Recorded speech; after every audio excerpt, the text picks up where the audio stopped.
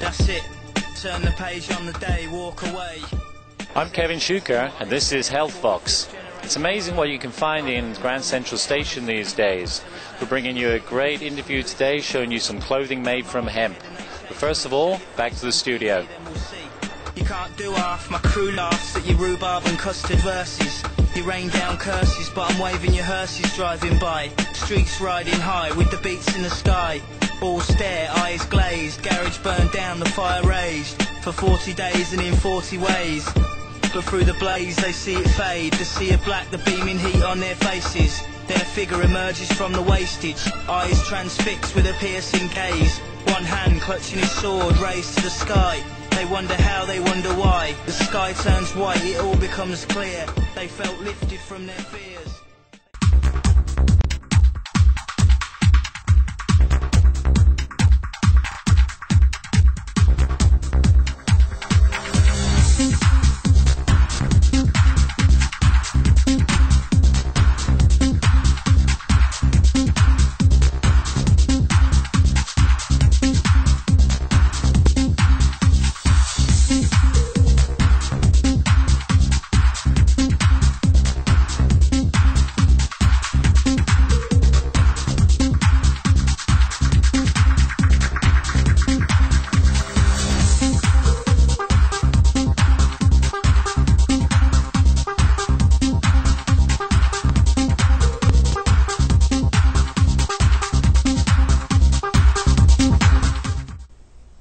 Good evening, I'm Kevin Schuker and this is HealthVOX.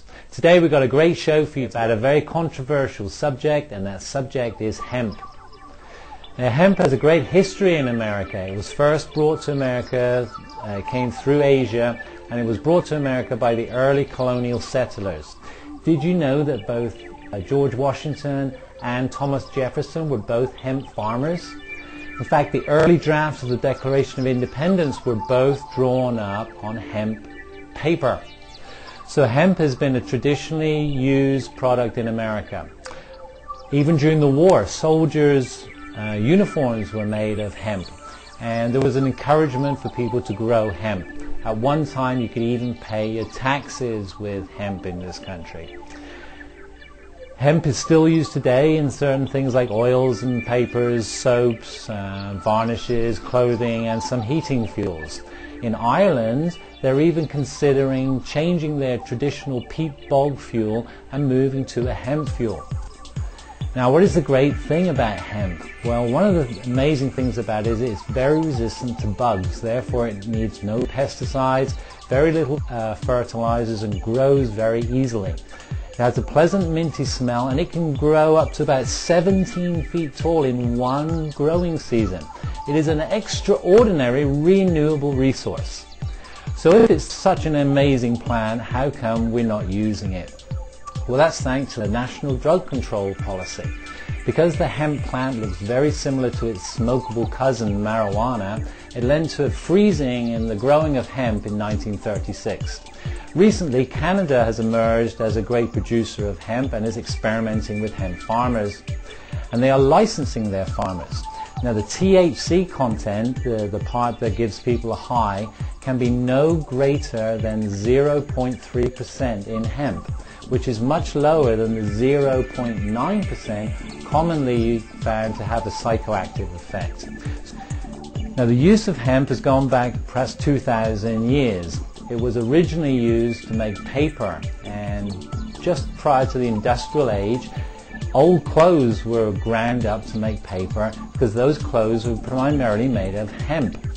With the Industrial Revolution and the need for greater paper products, we moved to trees, and that has caused the destruction of all primary forests here in the USA. Up until 1830, hemp was one of the most commonly traded commodities in the world, but today it only makes up about 0.5% of all pulp and paper production.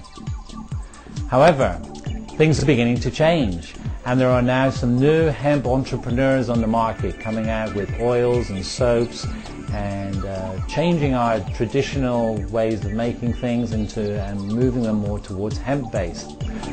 There's new clothing, there's even a car that is driving around America that is driven and being used in hemp oil. So we're beginning to awaken to this great renewable resource, and today we've got a little interview for you with somebody that we met in Grand Central Station who uses hemp to make beautiful clothing. So we're going to go back to Grand Central Station and let's have a look at some hemp clothing.